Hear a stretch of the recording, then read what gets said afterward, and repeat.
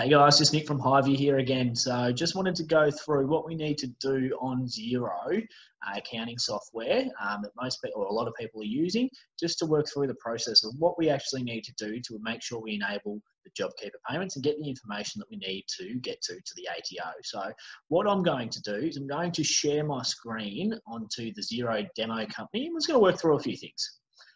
So as you can see now, we have the Xero demo company. Now, obviously, it's a pretty similar one, hopefully, to yours, and we'll just work through the process. So if I go into payroll and pay employees and go to these, you can see here I've got pay runs. And what I'm going to do first of all is I'm just going to delete this draft weekly pay run, which shouldn't be there. So ignore me doing this. We'll go back to what I was originally going to do, back to the pay run screen. Now, you'll notice this spot here where it says Payroll Support during COVID-19. So basically what's going to happen there is we can click this Visit Our Payroll Support page. So I'm going to click on that and we'll go into what they've got here. So the government support, getting ready for JobKeeper payments. First things first, number one, check your business is eligible using Xero's turnover calculator. Now, a lot of people have probably checked your business is eligible and you've looked at the 30% turnover, decline in turnover, I should say. But here's a nifty little way that Xero is going to pull your data and look at it in the turnover calculator. So what I'm going to do is I'm going to click on turnover calculator and I'm going to see how the demo company goes. So as we can see, we have the month of March. And this is on a cash basis. So when the actual invoices have been received is a date that they get recorded. So we can see here in 2019, we had 61,625 come in. 2020, we only had $37,080. Therefore, as you can see, we have a fall of 24,545, which is a 39% decrease. Great, well, not great, I should say. It means we've had a bit of issues in the business with this COVID-19, but effectively we have met the more than 30% decrease. Now, if you are on a cash basis, we were, or for BAS purposes, we were under the impression that you did have to use the cash basis for calculating this turnover. However, you can use the accruals method. We've just had clarification from the ATO. Now, as you can see here, this is slightly different. This is based on the actual invoicing that gets done. So the date the invoice gets done, not when you physically get paid the amount. So as you can see here, similar amounts because it's been, or these people don't really have debtor problems, but effectively it goes at a 38% decrease in turnover. So they meet it on a cash and accruals method. So that ticks the box. So we'll just go back here to, back again to the payroll section. If I go to payroll and pay employees, and we'll just go back to the rest of this support page. So we've ticked off number one, that we're an eligible business. Now, the next step is to enrol your business with the JobKeeper payment scheme with the ATO. Now, a lot of people have probably already done that, and hopefully you have done that by this stage. It's an online application form, which we've sent out a fair bit of data, and most of the people receiving this video probably would have either enrolled themselves or asked Highview to enroll for you, and we would be going through that process if it's not already done. Third step is to set up single touch payroll. Again, most businesses with employees should already be set up on single touch payroll. As you can see, this business has got the tick there, the green tick, which means it is set up and running on single touch payroll. If you aren't on single touch payroll, we probably need to get that addressed sooner rather than later. As you can see there, number 4, enroll employees for JobKeeper payments. So we need to notify the ATO at the time or the particular fortnight you will be starting the JobKeeper payments for your employees. Now, as you can see here, there's a button that says enrol employees. Xero's put them into a few categories for us.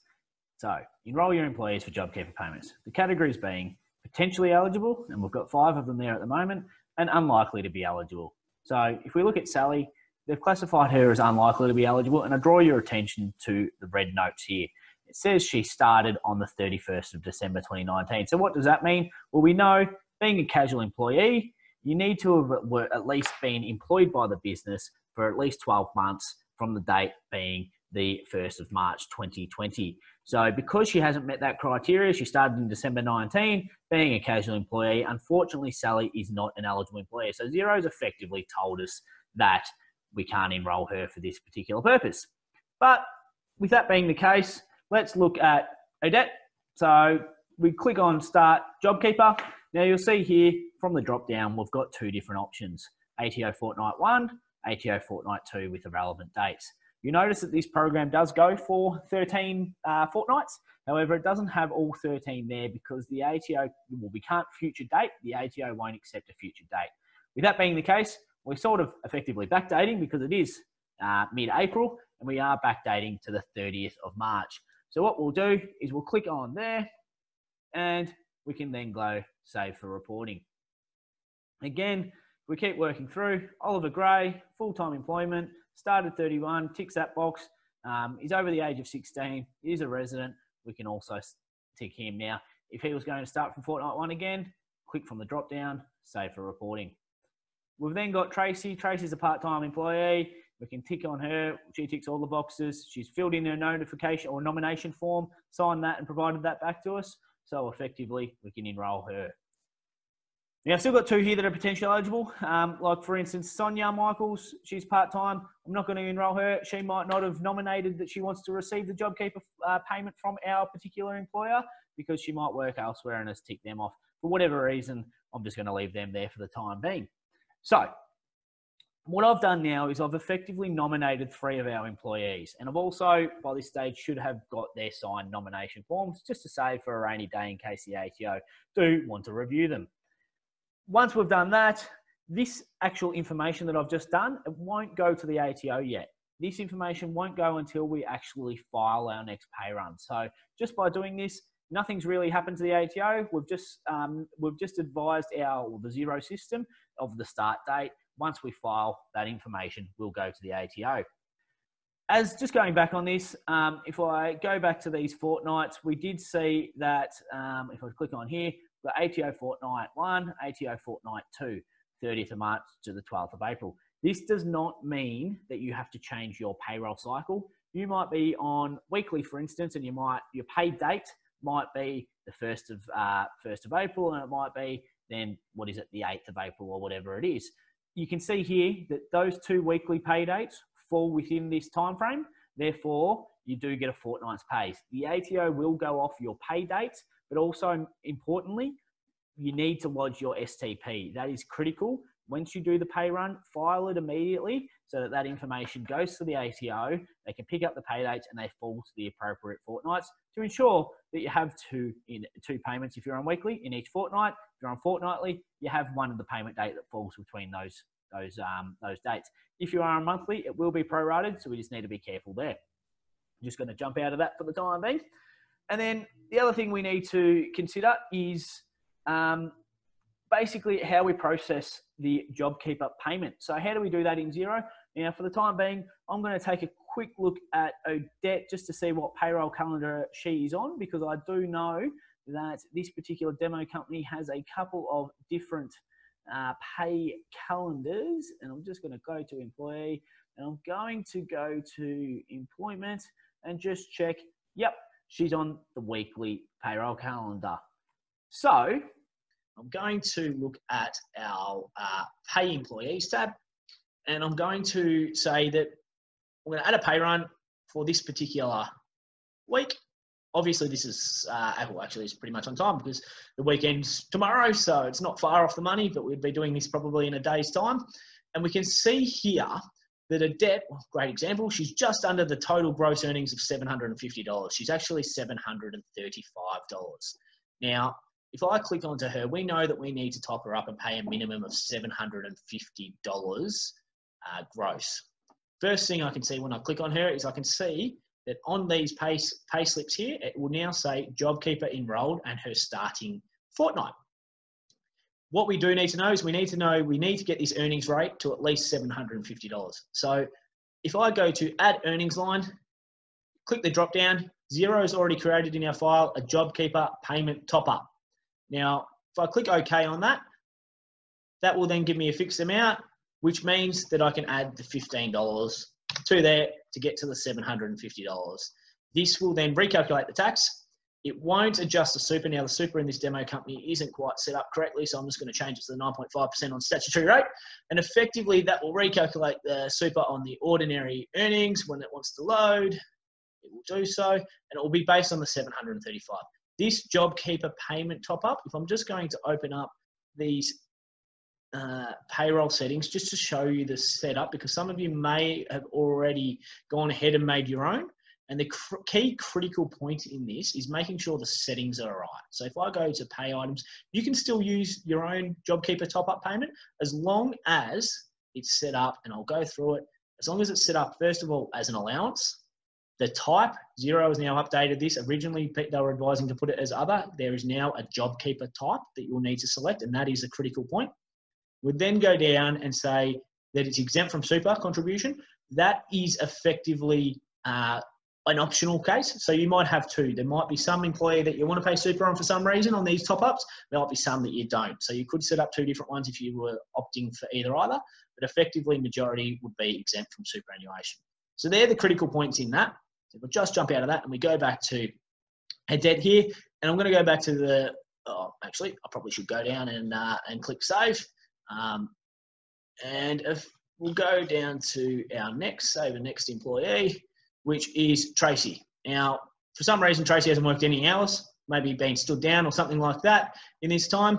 What we'd have to do in here, again, add the JobKeeper payment top up, increase the fixed amount to $750, and go through the process of updating that and save and close. Now, we'd then go through the process of lodging or file or posting the pay run, I should say.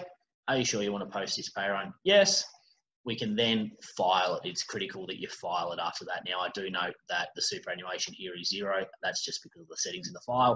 There should be some superannuation on a debts, none on Tracy's, because this 750 is exempt.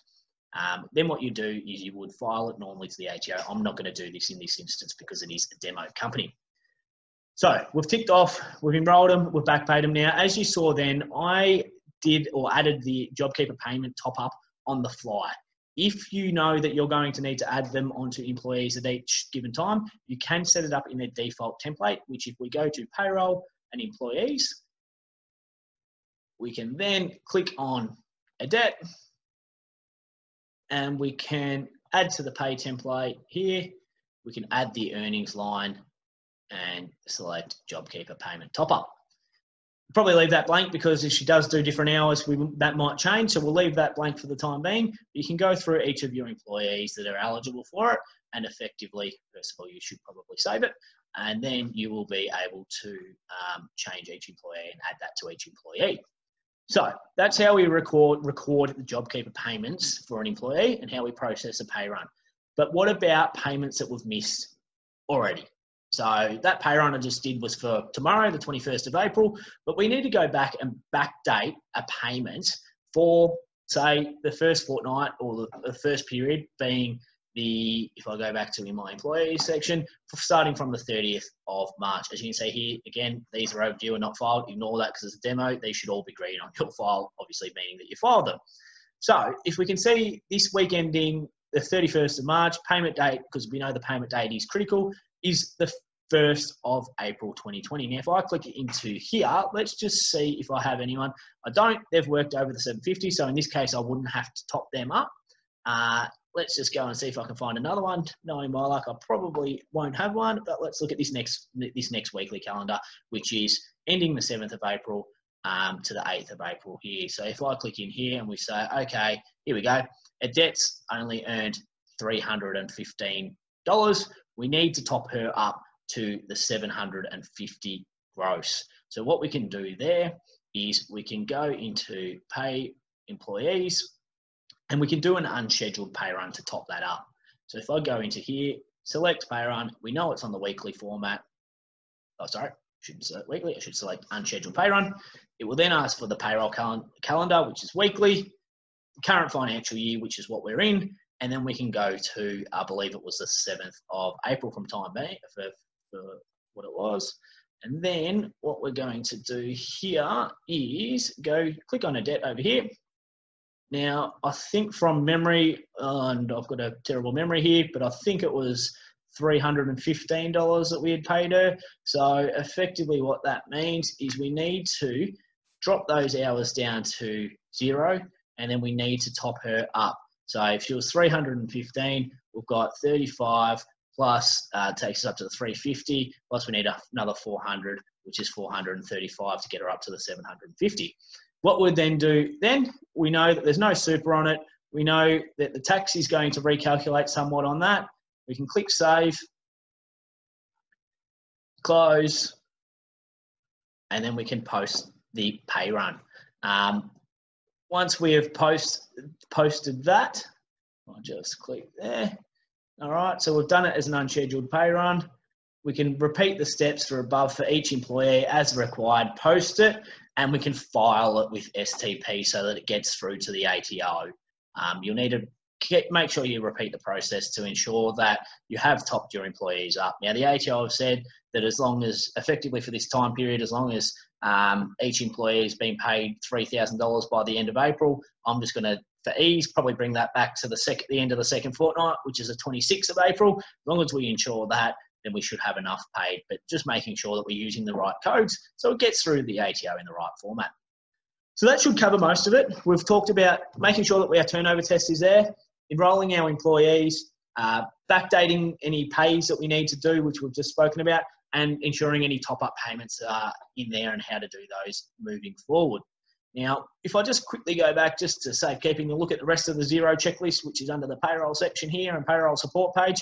So we've checked our business is eligible through the turnover test. We've enrolled our business. We've set up single touch payroll, which should have already been done. We've enrolled our employees through JobKeeper. We've updated our JobKeeper pay items. So as I said, Xero have pretty well done that for you, but the instructions are on here. So if you do click that link, you can make sure any previous ones that you've done are set up correctly, or just refer to what I've spoken about earlier.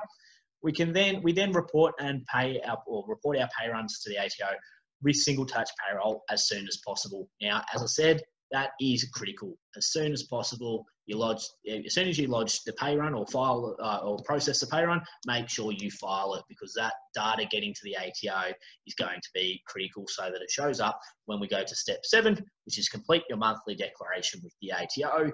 The data from this will be fed into the ATO portal so that it will make it a lot easier when we're done. There are some other stuff that Xero is working on. Obviously, it's an ongoing improvements and support for the JobKeeper payment process. It's fairly quick and fast moving situation, this JobKeeper payment, and they are working with the ATO to make sure everything's up and running.